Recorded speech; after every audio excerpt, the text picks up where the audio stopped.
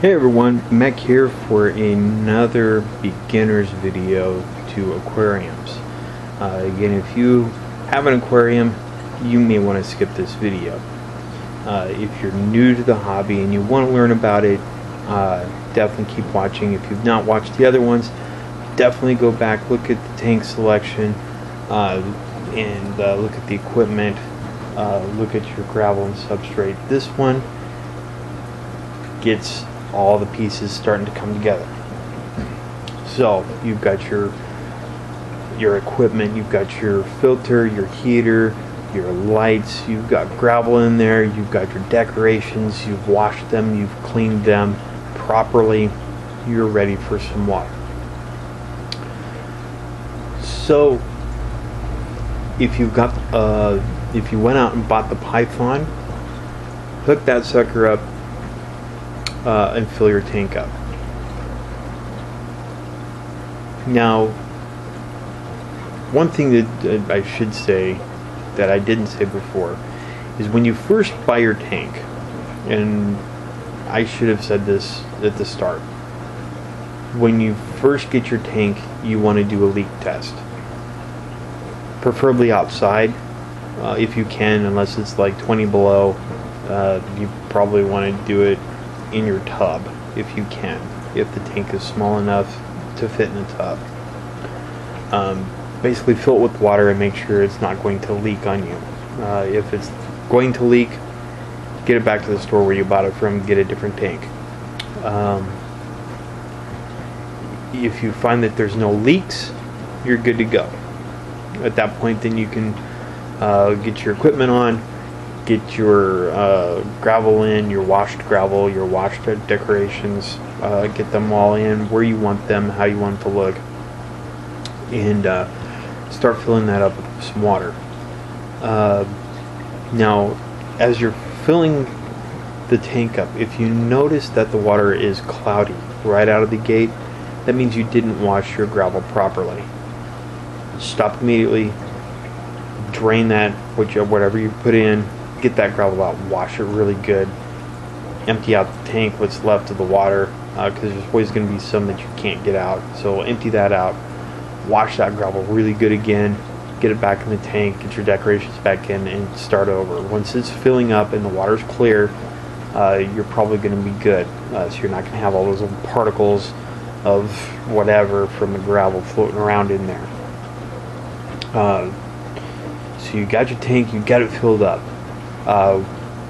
Follow the manufacturer's instructions on how to prime your filter. If you've got a hang on the back filter, basically just take some water out of your aquarium, start filling up the hang on the back filter.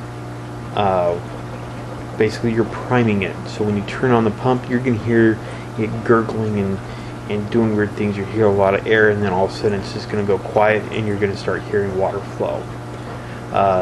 Similar with a canister filter, there's going to be some air getting pushed into the tank, and then all of a sudden it's going to run pretty quiet, and you're not going to notice any air bubbles, or you shouldn't notice any air bubbles, especially out of a canister. So once you got everything running, your filter, your lights, go ahead and turn that heater on. Whatever fish you plan on keeping in your aquarium, find out what their temperature range is. Most of them have a little bit of a degree of flexibility, but you don't want to go too cold and you don't want to go too hot. You want to find that sweet spot that's kind of in the middle of all of the fish that you plan to keep in your aquarium. Unless you're doing a species-specific tank, you're probably going to most likely have a mixed tank of some different species. Find the happy medium with all of them. Put your temperature there. Get your thermometer on the tank so you know where it's at. Let that tank sit. Get that temperature up. Now, there's a hot debate on the internet on when to add fish.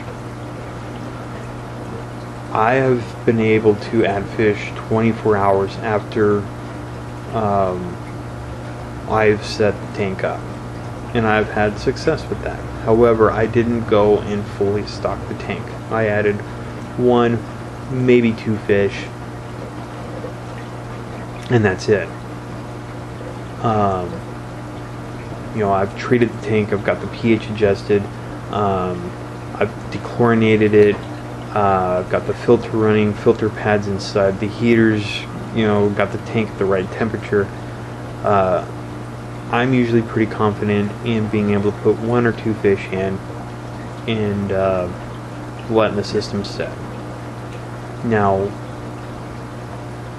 you can do a cycle, an ammonia cycle, basically nitrogen cycle,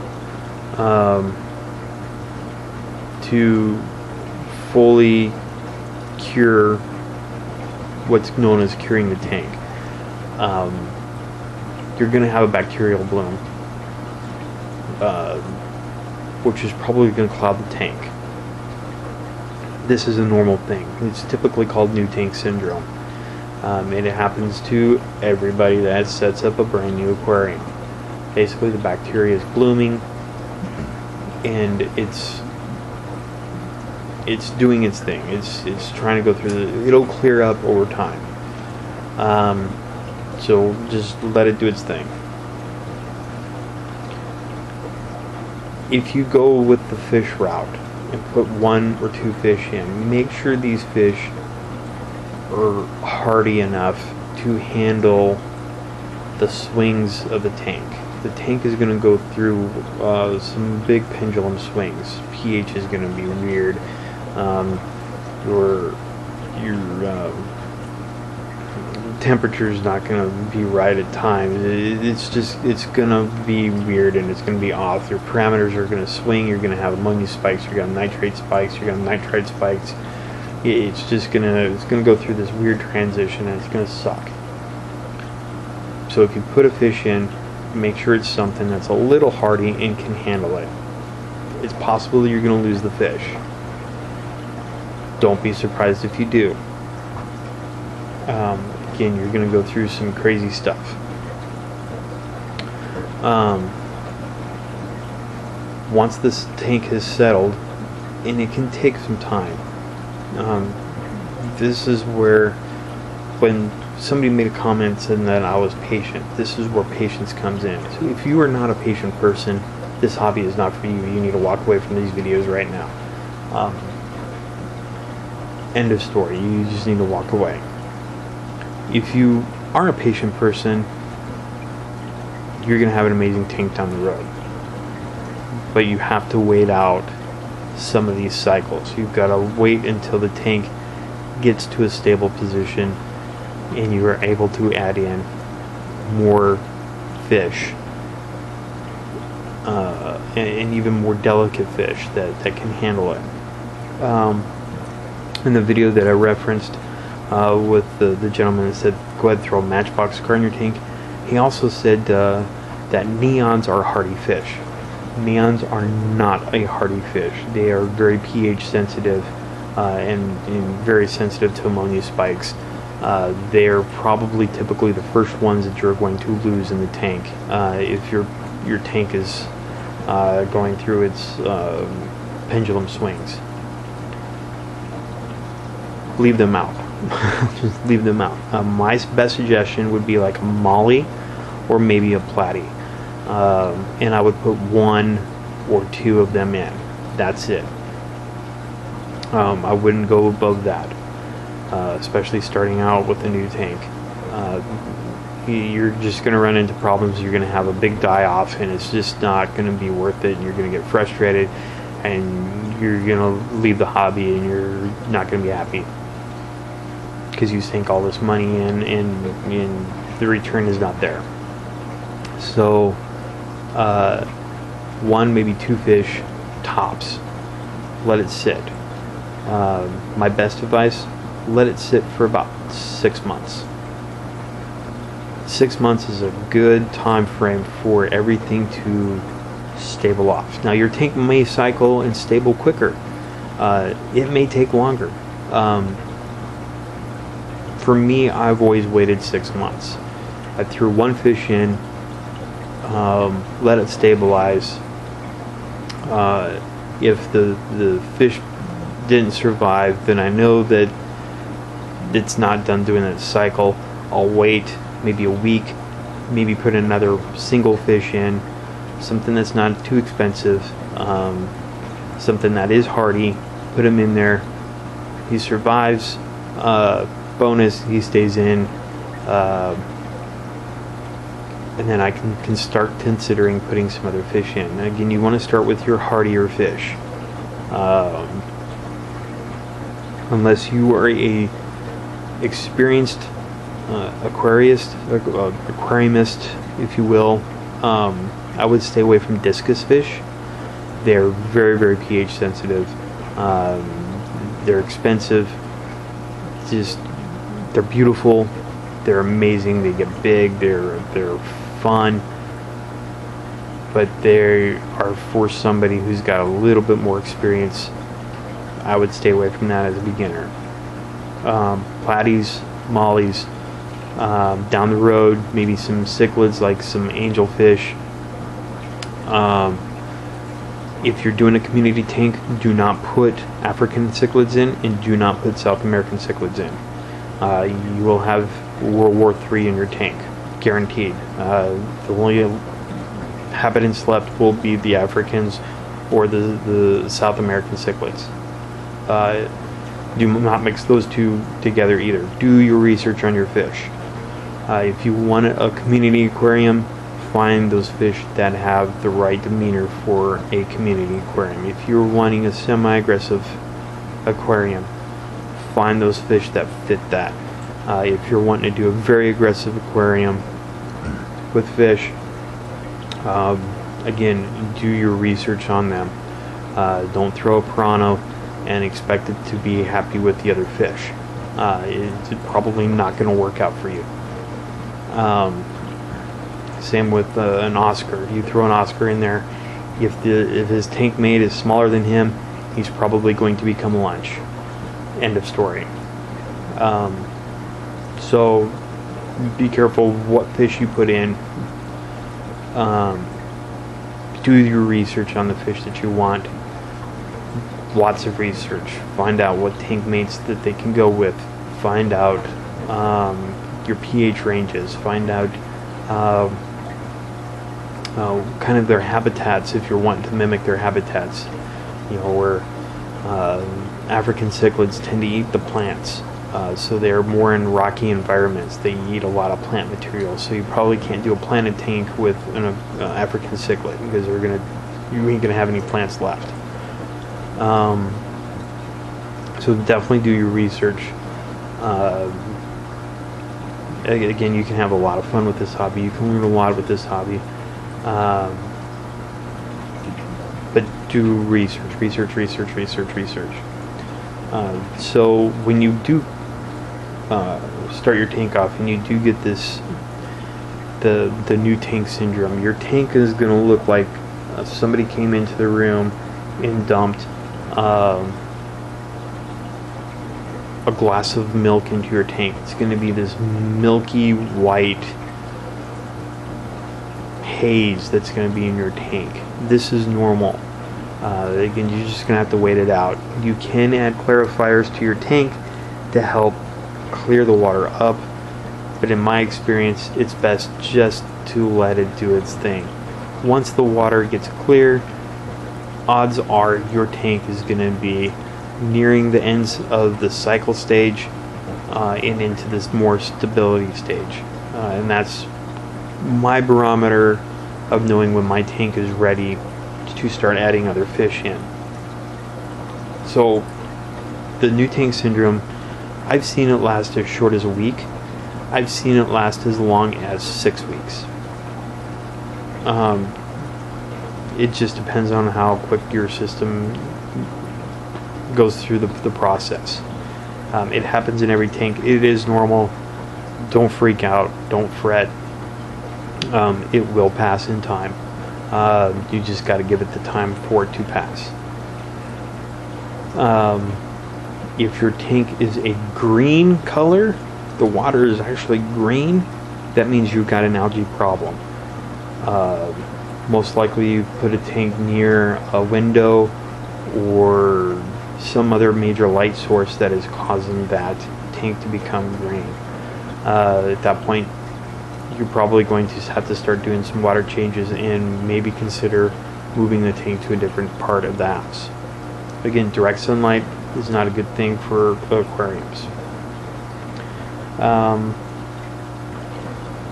Once you get the fish in there, you're going to have to do maintenance on the tank. There's no way around it. You're going to have to add water. Water is going to evaporate. It's going to leave a weird, unsightly gap at the top of your tank. It could potentially cause your pump to stop working properly and potentially ruin the pump. So maintaining the water level is a big aspect of it. You can put, they've got auto top-offs. You can totally add one to a freshwater tank. Just make sure your water is treated for adding that as part of the process of your top-off. Now that's just going to keep the water stable and whatnot. But depending on the size of tank, you're going to have to do water changes. Now the reason why you want to do a water change is quite simply, you've got to get the old. Think of it this way. If you never took out your garbage to the curb and let a garbage man come and take it away, your house would be filled with trash very quickly. So think of you as the garbage man taking the garbage away from somebody's house. The house being your tank.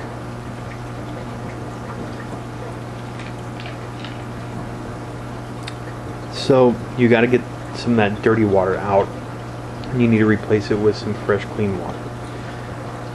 Typically, you want to do 10 to 20% of a water change. Depending on the size of your tank, you may have to do this every 2 weeks. Sometimes you can go as long as every month, but I wouldn't go past that if at all possible. 2 weeks to every month is probably the norm. Again, probably 10 to 20% is the normal amount that you want to take out, because you don't want to take out too much, because then you can really upset the balance of your tank and you may run into some problems down the road. So 10 to 20% is the norm. Now in an extreme case, you might be able to go as high as 30, maybe 40%. I wouldn't go above 40% in an emergency change. If something's going wrong with your tank and you need to do an emergency change of a lot of water, I would spread that over the course of several days. Do your 10 to 20% over the course of 3 to 4 days versus doing one big 40% change. You're going to upset the balance very quickly in the tank. Your temperatures are going to go off. Your pH could go off. You can have a whole host of problems, which is going to put stress on your fish, which could potentially kill them. So 10 to 20%. I don't recommend going above that unless you absolutely have no choice. Don't go above 40 in one shot. Beyond that, if you can do it over the course of, do a water change, wait 2 or 3 days, do another small water change, wait 2 or 3 days, do another small water change. It's going to be better for the tank. It's going to be better for the fish. You'll be better long term. So ongoing maintenance, probably after about 6 months, and your tank has been fully cycled, your hang on the back pump may stop working. It may not.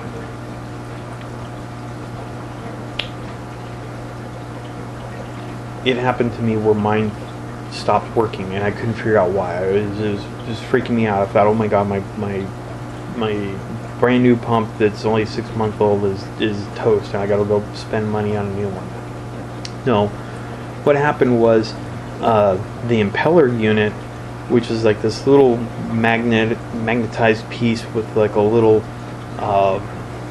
propeller on one side, got gooed up with like some slime in it. The magnetized motor wasn't allowing that to spin properly. Once I cleaned it off and put it back together, it ran like a charm. When you're cleaning your equipment, do not use soap. Do not use any cleaners of any kind. I don't care what it says. All natural. Don't put it in your tank. If it's not aquarium safe, don't use it. Keep it away. Just simple water. Get your toothbrush that you're using just for your aquarium. Scrub it down really good. Maybe a clean cloth.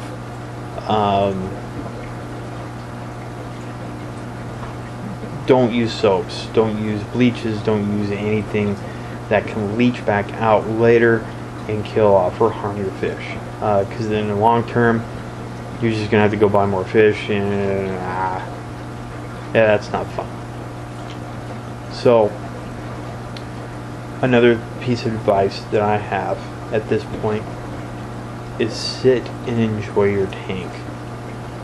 Nothing drives me more insane than a person who has a tank that doesn't sit and enjoy it. They just ignore it. It's just a piece of furniture to them. It sits off in the corner. It might be 4 inches down because they haven't put new water in it. The water's dirty. If you don't want the tank, get rid of it. Take the animals to a local pet store. Donate them, give them away, find somebody who's interested in it. Get rid of the tank. You're just wasting your time, you're wasting your energy, you're potentially killing the fish.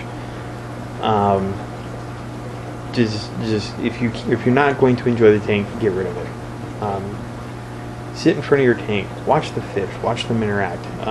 It's very relaxing. It can relieve a lot of stress. It can be very enjoyable, but if you're not going to take care of it, don't keep it. Plain and simple. Again, this hobby is not for everybody. If you're not a patient person, this hobby is definitely not going to be for you. If you want to try, again, I recommend going freshwater. It's a lot less expensive. You're not tying yourself into a whole lot of money. You can probably get into a 20-gallon tank, total cost of probably less than $200. And that's with sand in there, some decorations. So you can get into it fairly inexpensive, considering some people drop thousands of dollars in their tanks. If you get into the hobby and you really like it and you want to go to the next level, or you want to try something new, do your research. Always do research. I went to a pet store once, I think I may have mentioned this in another video, where they tried to sell me on 2 different occasions 2 animals from my saltwater tank. And I held off on that purchase, and I'm glad I did, because those 2 animals would not have done well in this tank. Either they would have killed off some of my current habitants, or they themselves would not live past a couple weeks or so, just because their requirements were very, very, very stringent. So do research. If you're at a pet store or a fish store and somebody says, "Oh, you need to put this in your tank. Oh, this is a gorgeous fish." Know what you have in your tank. That person doesn't know what you have in your tank. research the fish. If you've got your smartphone, research it right there. If you want to hold off, that's my best suggestion. Hold off, do some research at home, and find out what kind of requirements that particular fish or other animal you're going to put in there. Snails, or I've seen little blue crawfish for fresh water, and I've actually kept one. Named him Kraken. He was quite whimsical. And oddly enough, he did very well in this aquarium. So there's a lot of things you can do with your aquariums. There's a wide array of fish, a wide array of decorations. The world is open to limitless possibilities with aquariums. So my best suggestion, if you're going to jump into this, take the time, do some research, enjoy your tank. Nothing irritates me more than somebody that just completely ignores the tank, or does just enough to keep it going, but doesn't sit and appreciate the beauty that their tank is. And if you don't like the way your decorations are going, you can always pull them out, put different decorations in. You're not tied to anything. It's exactly what you put in is what you're going to get out. End of story. If you don't put much in, you're not going to get much out of it. If you take a lot of time and do a lot of stuff to your tank, you're going to get much enjoyment out of it. It can be an expensive hobby. It's really up to you how much you're willing to invest into the hobby. You can go pretty minimal, or you can go all in. There's really this tank isn't just for well-off people. This tank setup cost me initially, when I had it as a freshwater tank, probably somewhere in the $300-400 range by the time I bought all the decorations and pumps and everything. So that's not too bad. I mean, shoot, an Xbox run you about $400. So you know, this is a lifetime thing. This is something that I'm always gonna have. I know I'm gonna have it.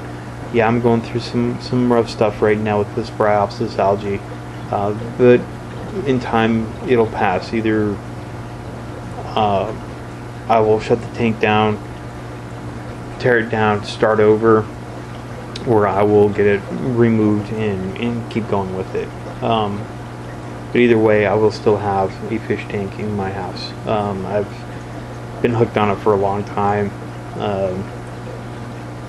There's nothing quite more magical the first time you have two fish breed in your tank and you have all these little specks in your tank and you're like, what is that? And you realize they're baby fish.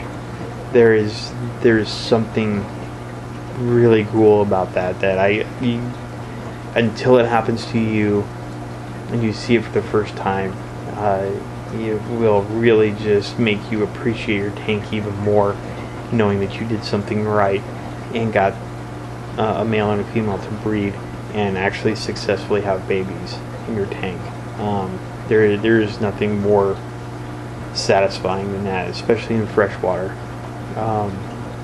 Saltwater, watching my corals grow is pretty good satisfaction. You know, some of these corals were very, very tiny when I got them, and they've grown quite a bit since I've had them. So I am quite pleased with that. That to me is a success. I'm doing something right. So go out there, do some research, build the tank of your dreams, even if it's only a 20-gallon tank. Even some of the smallest tanks can look fantastic. Have a great day. This is probably going to be the end of this series. I do appreciate you watching. If you have questions, feel free to ask. I will answer them to the best of my ability. If I don't have the answer, I will find an answer for you. End of story. So, have a great day, guys. Hopefully you find a good tank, or you've decided, this isn't a hobby for me. I do appreciate you watching. Either way, have a great afternoon. And I will end this video on something that I'm currently just now seeing in my tank that is something that I wasn't sure I had for a while, and seeing them is pretty cool. I don't know if I can get up in there to show them, but right there he is. Oh, throw it out. Right there is a mini bristle starfish. Very cool. This tank always amazes me. Have a great day, guys. Later.